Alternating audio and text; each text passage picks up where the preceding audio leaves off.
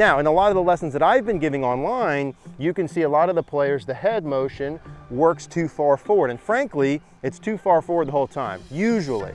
If I work with 10 people who are struggling with distance, they feel like they're really swinging hard, but the ball's not going anywhere. 9 out of 10 times, their head's either too forward to start with, too forward on the way back, or too forward on the way down.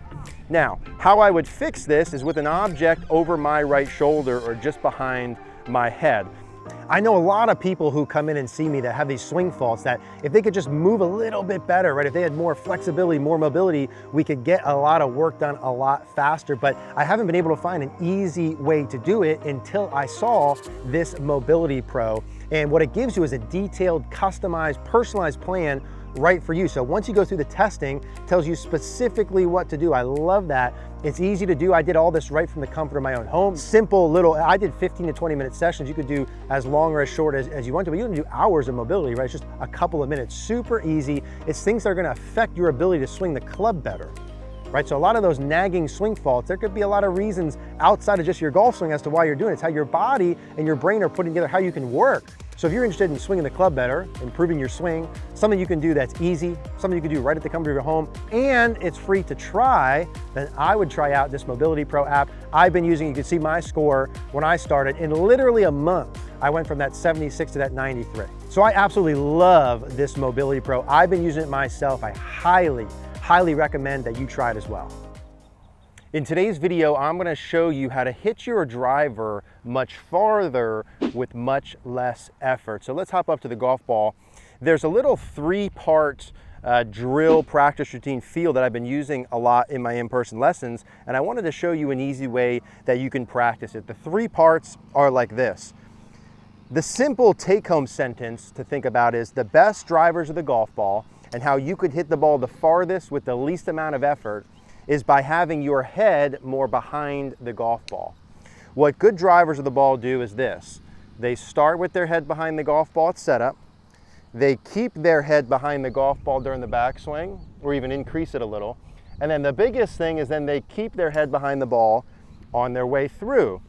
Now, why is keeping your head behind the ball going to make you hit it farther with less effort? The answer is angle of attack. We know, based on TrackMan numbers, that the more that you're able to hit up on the golf ball and still hit the ball solid, the farther it's going to go given your club head speed.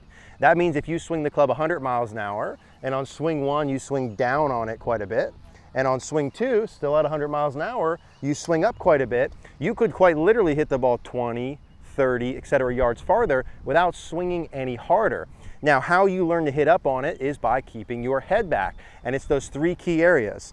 It's setting up with the head back, it's keeping or increasing the head back on the way back, and it's keeping your head back on the way down. And we'll show you a couple examples. There's some really good ones of Justin Thomas, Tiger Woods, Rory McIlroy, etc., doing these same moves. Now, in a lot of the lessons that I've been giving online, you can see a lot of the players, the head motion works too far forward. And frankly, it's too far forward the whole time, usually. If I work with 10 people who are struggling with distance, they feel like they're really swinging hard, but the ball's not going anywhere. 9 out of 10 times, their head's either too forward to start with, too forward on the way back, or too forward on the way down. Now, how I would fix this is with an object over my right shoulder or just behind my head. Now, I've got the advantage of I have a little pool noodle here, but you can just take like 2 alignment rods, duct tape them together, put it through your golf bag, or put an object just behind your head at the setup position. I would put it a couple of inches, a hand width or so away from your ear, kind of over your right shoulder. Now, how this drill works is you want to set up with it back, keep it back, keep it back. So at setup position, if I just stood straight up and down like so, I need to have some tilt. So watch how my head will go away from the target as I add tilt or side bend. And what I'm doing is getting my right shoulder closer to my right hip. So that's the first thing that tilts my head away from the target. The more tilt I have at setup, the easier it is going to be to hit up on it. The less tilt I have, the more I'm going to hit down. I like anywhere from about 7 to 10 degrees of tilt if you were to measure it. The long drive players would have the most tilt. They hit up on the ball the most and they hit the ball the farthest.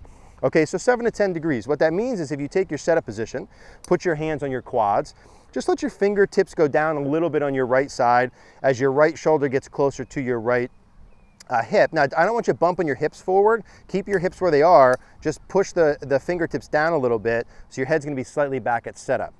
So that presets me now about a hand width away from the object. Now, during the backswing, either I'd like you to keep your head where it's at, or even I'd like to see about an inch of movement to the right. So I wanna feel like my ear actually gets slightly closer to the object on the way back. Now, primarily how that's happening is through pressure in my feet. I'm gonna feel like at setup, my weight's about 50-50. As I go back, I'm gonna feel like my ear gets closer to the noodle, and I'm unweighting my left foot and increasing a little bit of weight on my right foot. So if we had like scales, weight scales, underneath my feet, let's say I'm 50-50, you would start to see the pressure going off my left foot and into my right foot as I start back. So it's gonna feel like you're probably 70-30 or so on the right towards the top. Now, as I come down, the big mistake would be getting the ear forward of the noodle. Obviously, the more forward I go, the more down I'm gonna hit. What I wanna feel is that my head stays back, close to the noodle. I let the club head sling through, and my hips and weight are gonna push forward. So my head stays back, but my hips don't stay back with it. My head stays back, but my hips push forward. So as you start with, I'm gonna just start at what feels like about 60-70% speed to show you what this looks like. So setup position. I like to see the golf ball inside the left heel. Depending upon the camera angle, you wanna get that pretty much underneath your left armpit. So the ball's forward, which helps. If the ball's back, it's hard to have my head behind the ball if the ball's back in my stance, right? So the ball's forward, not too far forward, underneath my armpit. My feet are just outside of shoulder width. My hands are inside left thigh, and my head's already behind the ball. So I'll always, in my lessons, draw a line up the golf ball and make sure that my head is preset behind it. Now, as I go back during the backswing, I'm gonna feel like my ear gets closer to the noodle. And as I start down, it's gonna feel like it stays back as my hips push forward. So I'll just do it at about 50-60% speed. So I'm gonna add a little tilt at setup, feel my ear go to the right a little, and then stay back. And now what you're looking to see from there, that was probably 60-70% speed for me, is a ball that's gonna go as far as normal or farther. Like that swing that I swung 70%, I bet goes close to as far as my normal speed, and that's what you're gonna see. So once you start to ramp up the speed from 60 to 70 to 80 to 90 to your normal speed, that same speed with no more effort is gonna carry higher and travel farther, but start slow and build up. So ball's inside underneath the armpit. I like to tee the ball up where at least half of it's above the club head. I need some space between the ball and the ground, right, to help hit up. You could even go a little higher than that. Feet are just outside shoulders, hands inside left thigh. I'm tilted at setup. Head's gonna work up and to the right, and then that's gonna stay back. Now, I'm not holding on to the club forever. I'm letting the club head sling through here. I wanna hit up on it. So tilted, push my head back, keep my head back. And that's hopefully what you're gonna see right away, which is the ball that goes much higher and carries much farther. So that's what I'd like you to practice, right? And I've been doing this a ton with people for a long time. That tee's too high. Where you need to learn how to keep your head back.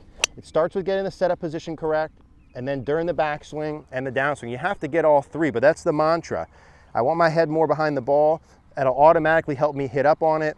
Let the club head sling past your hands. Your hips push forward, but your head stays back. That's gonna help you ultimately hit more up on the golf ball, hit the ball a lot farther with a lot less effort. So get those couple of pieces in, just put an object there or have a wall here by your ear where you can feel the same thing. Get a little bit off it on the way back and then stay off it on the way down. You can hit the ball a lot farther with a lot less effort. If you guys have any questions on this, as always, leave a comment down below.